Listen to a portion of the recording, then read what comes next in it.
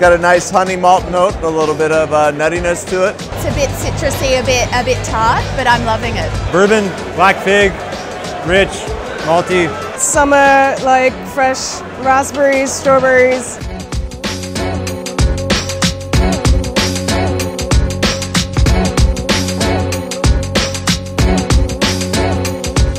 Very kind of tart, sour, lots of orange and lemon, big zesty fruits, and a little kind of acetic, sharp finish. It's very, very oak forward, so you get coconut and vanilla, a little bit of bourbon.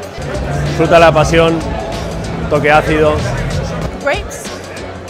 Light caramel to simple sugar.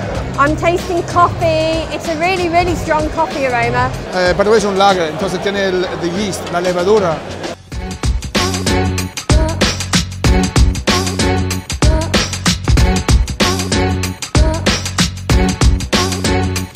A little bit of a maple syrup aroma to it. Nice coffee, cocoa, like a baker's chocolate smell. Un punto a tierra, más que tierra a turba. No sé si... Yeah, it's kind of got a berry texture. Quite nice, quite salty on the bread flavor, a little bit nutty on the nose.